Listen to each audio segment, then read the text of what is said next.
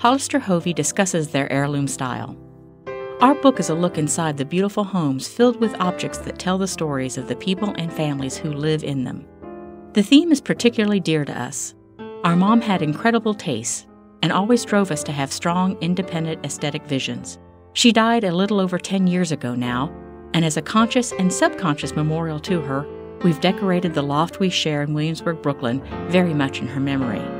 An Hermès scarf she bought in the 1970s on a trip to Paris hangs over our mantel. Her favorite candle holders are scattered all around our tabletops. The Venetian mirror she prized hangs in our entry. Pillows she needle-pointed sit on our couch. And that's just a start. All of these things gave her so much joy when she was alive.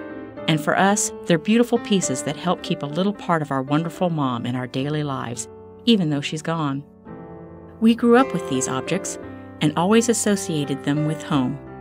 Today, that familiarity makes our apartment feel that much more inviting, and truly ours.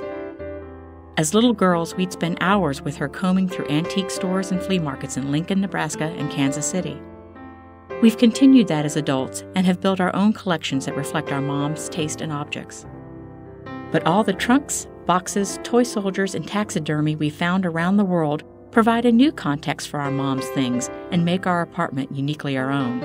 This has been a big subject on the lifestyle blog that I've written for the past 4 years. When we started looking out for this in other homes as we planned the book, we realized that almost all of the places we found most beautiful also happened to be filled with objects that had a story of family or friends behind them. While all the spaces in the book are beautiful, the stories give the book, and these homes, their soul. This isn't a book about living in the past. It's about having an honest appreciation for the people and lives that were lived before us and what that means today. Truly modern thinking takes the past into consideration. It's about incorporating that into our lives to make the current that much more relevant and interesting. It also makes a pretty beautiful home. Our mom always taught us to dream big, but not forget where we came from. In my mind, that's the best decorating advice anyone could provide.